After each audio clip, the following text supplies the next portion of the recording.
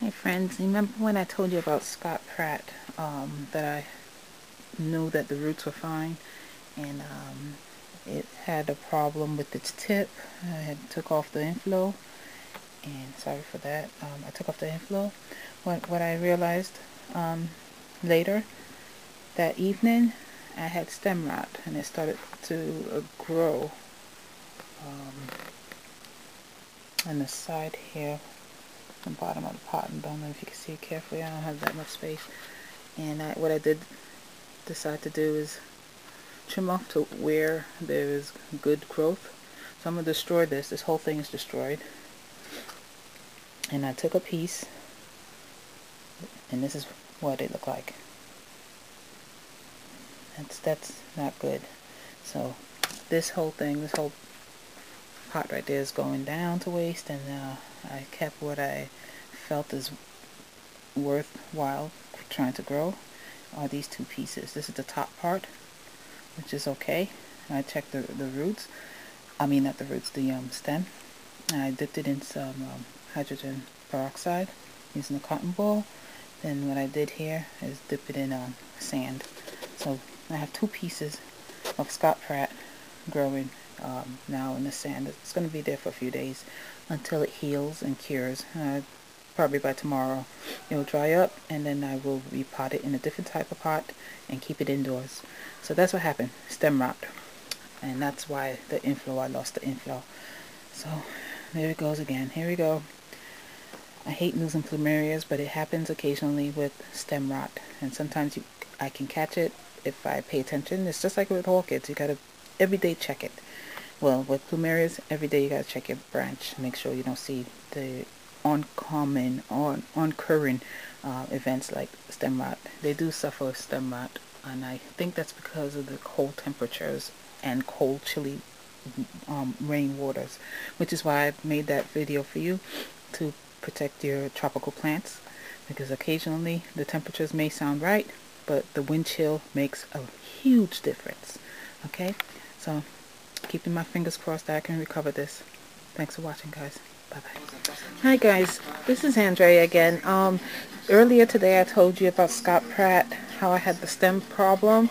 Now just wanted to show you something that I noticed. Today's the Saturday, June the 6th, and I cut this earlier, about 3-4 hours ago, and so far right now, if you could look carefully, you see a wet tip. It is trying to live. It is trying to push out nodes at the same time. This cut-in, I'm going to pot it tomorrow in some soil, in cactus soil, and I'm going to leave it indoors. It appears to me, and from my experience over 10-12 years with plumerias growing in the northeast area of our country, I noticed that when we have temperatures that dip low into the degrees of like 50 degrees, 45 degrees Fahrenheit, what happens normally is we have a wind chill factor. And normally if the temperatures are in the 50s and like early 50s or mid 50s, sometimes the wind chill factor takes a toll on these guys, and that's where the problem becomes apparent. This is the other piece of Scott Pratt. I'm going to also put that in a pot separate. Sometimes also when it rains, the rain actually brings in the cold temperatures from the north.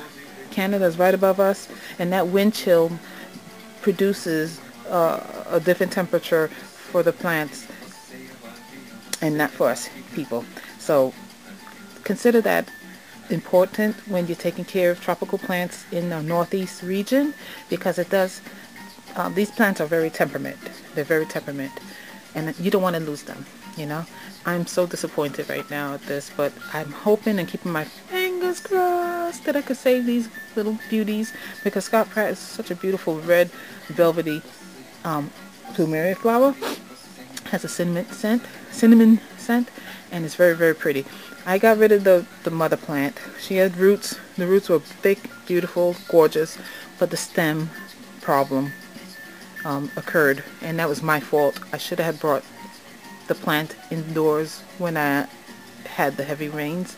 But again, like I said, heavy rains and the wind chill factor all take those into consideration when you have tropical plants growing in our region. Okay, so I just want to keep you up to date on that, and forgive me for this. I'm not in prepared mood to take a tape, but here is the tea. I brought her in as well. I left her indoors. She's going to stay in there until we know our temperatures are at a steady pace of above 50s and not have the wind chill factor that's like 40s or 30s. Okay, so thank you for watching, and keep your fingers crossed for my plants.